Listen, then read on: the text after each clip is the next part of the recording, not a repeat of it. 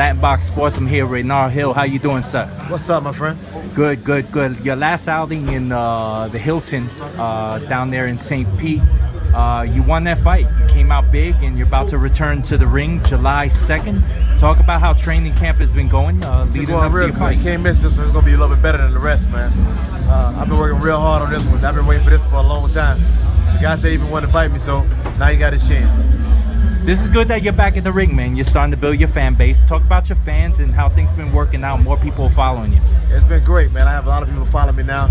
I've been they coming to the gym, watch me, give me motivation going, and I'm just happy to be back in the ring. Mad Integrity gave you this opportunity, Joey Aduna. How things are going with the relationship with that promoter, and things are going good for you in your fight career. Yeah, Joey's great, man. He's been really backing me up on a lot of things, and he's a good guy. He's giving me opportunity to get back in the ring. He gave me my first opportunity to get back in the ring, actually, and he's giving me this opportunity. I've been waiting for this one for a long time, so I can't wait to see it happen. Are we looking to see anything different now that you're in the ring, style-wise, or pretty much business as usual? Well, it's really business as usual, but this fight is a lot different than the last one because there's no playing this time. I played a little bit last fight. I learned a little lesson on the last fight, you know what I mean? I got hit with a punch that was unnecessary, but it won't happen again.